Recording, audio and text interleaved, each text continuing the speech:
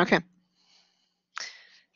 All right. Welcome, everyone. I just want to say thank you for joining us today on this, I guess, depending on where you at. I have a sunny, windy day in Madison. So I hope you have some sunshine wherever you all are. My name is Karen Spader, and I'll be leading our session today, although I hardly do a whole lot of leading and more prompting. I've got some guiding questions for you today and lots of opportunity to discuss. So if you've been with us before, you'll know that our sessions are intended to be responsive to the needs of whoever's attending them.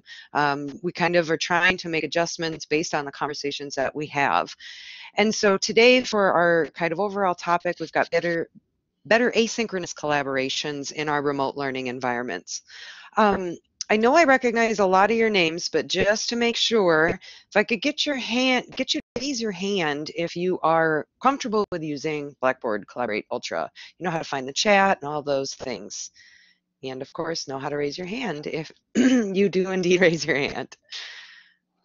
All right. So I am aware that Dustin is far, far away and perhaps does have complications with all of this. So thanks everyone. You can lower your hand now.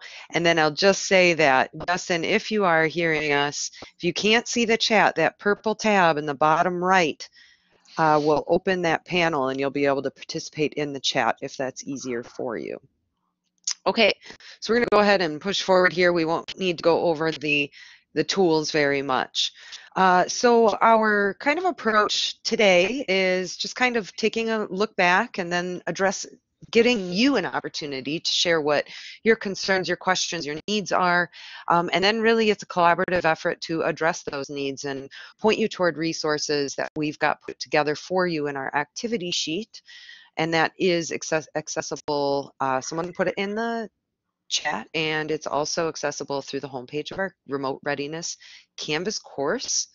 And so we'll ask you to kind of interact there, and you'll have that platform for resource we're sharing with you.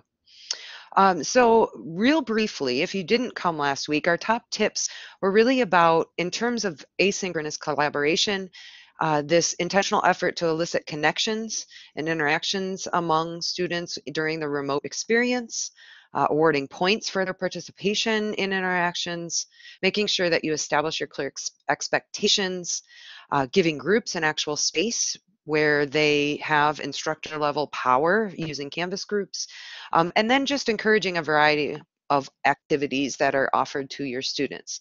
So those were the things we talked about last week. And this week, as I mentioned, what we're really intending to do is to get you to start discussing as it relates to collaboration, social learning in your online or remote learning environment. What are ways that social learning experiences can be beneficial for your students? So what I mean to put social there quite intentionally, because I think of social learning experiences being very broad, right? So they could be really formal in terms of an assigned group project or formal Canvas discussion forum. They could be really informal too, right? Just this opportunity to share ideas. We do this in our face-to-face courses in a kind of quasi-informal way by just asking students questions and just having them break off into small groups or pairs to talk about that, and we come back together. So it's not formal in the sense that we're have it really structured and clear expectations and grade it. It's more of an informal opportunity to share and navigate the information together.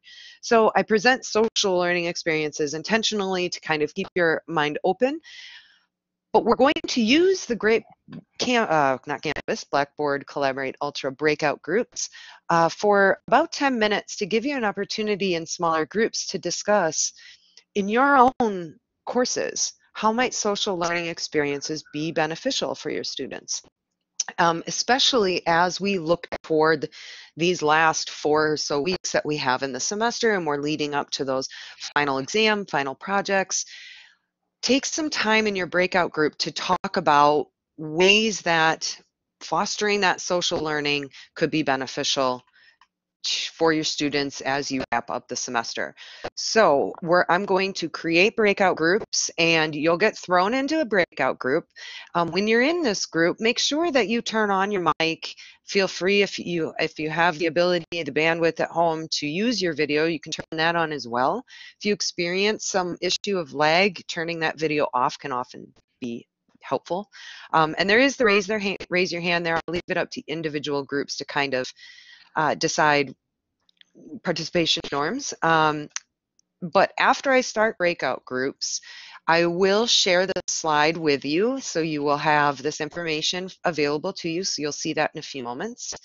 We'll also have a moderator in each of the rooms, but we'll plan on spending 10 minutes. Last time I tried this, the timer was not working. I do not see the timer. So I'll ask the moderators to kind of keep your eye on, and we'll say we will come back at 10:22.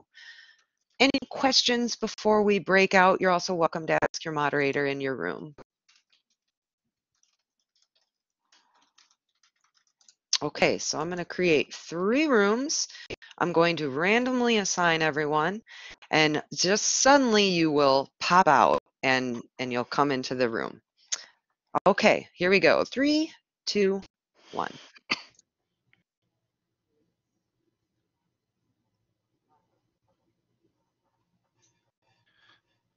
Looks like moderators are going to have to move. Sorry, I thought it would throw you all in there. People who are participants are actually instructional designers, like Kari and Regina. You put 2 people in a room that really shouldn't go in a room. Karen? I did it randomly, Karen. I know, but Kari and Regina aren't instructors. Well, maybe that's a good thing. Maybe that will give them a good opportunity to talk as designers with each other. I'll join group 1. I'll take group 3. Karen, do you want to jump in there and see what's going on? With Kari? Yeah. Sure. Thanks. Group 1. 2. Yeah. Yeah, gotta hit that update button. Yeah, I always forget to do that.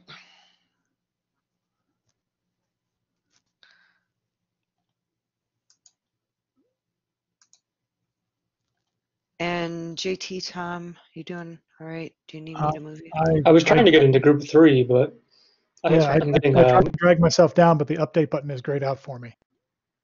All right. Tom, what group you want to go to? 3, if you can put me there. Done. Hello, Hazel. You're in here with me. Can you hear me?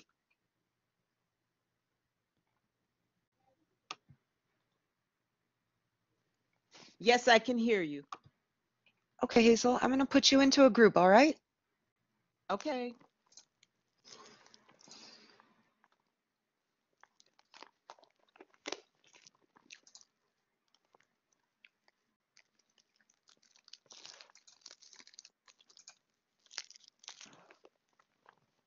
JT, are you in the main room with me? I am, but I'm trying to get into a group, but same problem with Tom. I'm not allowed to click update. I'll go to 3 for you. And then Hazel, are you still with me? I am. There you go.